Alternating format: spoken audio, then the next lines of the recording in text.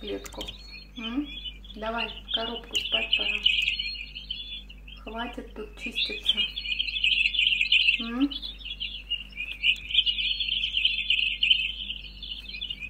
A very interesting story of a jay chick that fell out of the nest and was saved by a dog. It happened in Russia, in the southern city of Krasnodar.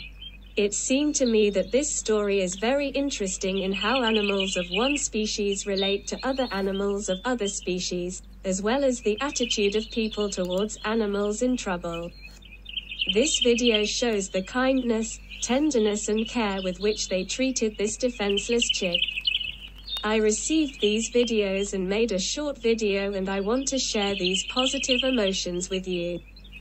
I am sure that the good of man and his love for animals must always overcome evil. But the most interesting thing in this whole story is that this chick was found by the big dog of the owner of this house, Svetlana. The dog carefully brought this chick in her mouth and placed it in front of her. He fell out of the nest, which was on a nearby tree, and since he was weak and could not fly yet, his parents flew to him every day and fed him with worms and various bugs, so that they would not worry about him. Svetlana put him in a box and covered it so that the cat would not do anything to him. In the box, he was safe, protected from all sides, and shouted loudly, giving signals to his parents. But when they flew to him, Svetlana let him out of the box onto the grass and made sure that the cat did not attack him. His parents saw that their chick was alive, that he was jumping in the yard. But they themselves were afraid to fly to him when they saw Svetlana in the yard, and they were sitting in the distance either on wires or on the roof of her house. But when Svetlana was hiding and she was not visible next to the chick, his mother Jay quickly descended and brought him a worm or a bug, fed him and just as quickly flew away. And just watched him from afar. Svetlana named this chick Hamlet. And so in part 2, you will find out what happened to Hamlet. Svetlana fed him liver, carrots, porridge, apples, eggs, cottage cheese and bread. In short, he ate everything, and grew stronger very quickly. At first, he only jumped on the shelves, and inside the house, because he could not fly. But after a few weeks, he began to fly around the house little by little. For some reason, this chick became very attached to this dog and constantly rode it and was not at all afraid of it. But the cat always wanted to catch this chick and hunted for him, but Svetlana constantly drove her away when she tried to get closer to the chick. Svetlana named the chick Hamlet, and after some time he began to react to his new name when she called him. This chick lived in her house for more than a month, and Svetlana took care of him with love and tenderness. She fed this chick, and when he grew up, got stronger and was able to fly on his own, he began to fly away somewhere. At first, he was absent for a day. Probably Hamlet flew to his parents, then Hamlet was gone for several days. She already thought that he had flown away forever. But one fine morning he returned, and it was an indescribable joy for her because the bird flew to her again. She got used to him and he seemed to become a member of her family.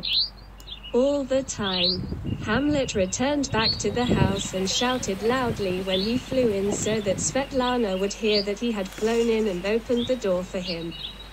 Hamlet got used to Svetlana and this big dog, who found him and, one might say, saved him from death if he fell into the clutches of cats.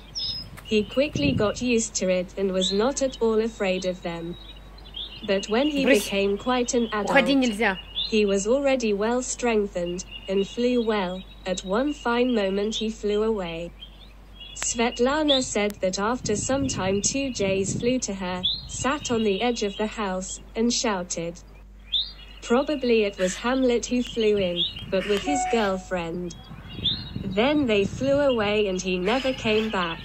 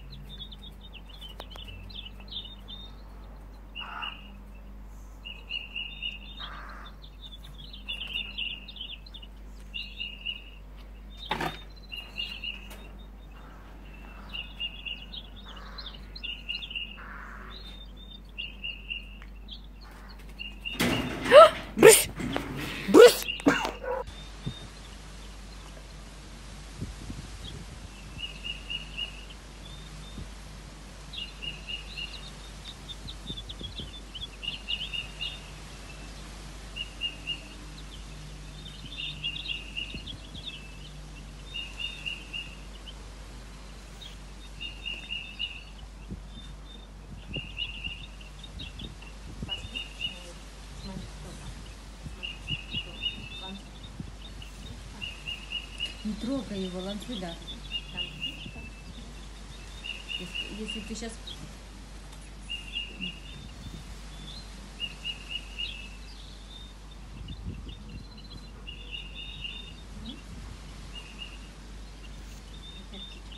Где птичка? Смотри. Смотри, какая птичка.